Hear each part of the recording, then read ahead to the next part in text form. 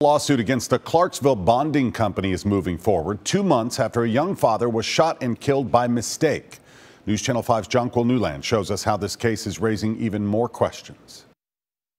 After a Clarksville man was shot and killed by a group of bounty hunters back in April, some question whether state laws regarding businesses like this should be more strict. These 7 men with Kesey Bonding are indicted on 16 charges, including first-degree murder, attempted second-degree murder, and especially aggravated kidnapping. In late April, they're accused of pursuing a vehicle they thought had fugitive William Ellis inside. Turns out, Ellis was not there, but other men, including 24-year-old Jalen Milan, were.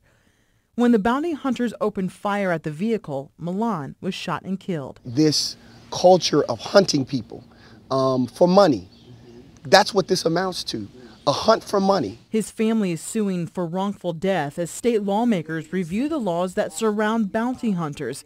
Although a bounty hunter may face serious charges, as in this case, there are no laws in the state of Tennessee on the books that will prevent them from continuing to work and apprehend fugitives while awaiting trial. Some are calling for state laws and policies that will do away with bounty hunting and bail bonding altogether. Our attempts to reach Representative Joe Pitts were not successful before the holiday weekend. In Clarksville, I'm Jonquil Newland, News Channel 5. Thank you, Jonquil. Representative Pitts has said he will set up meetings in the future to discuss current bounty hunter laws.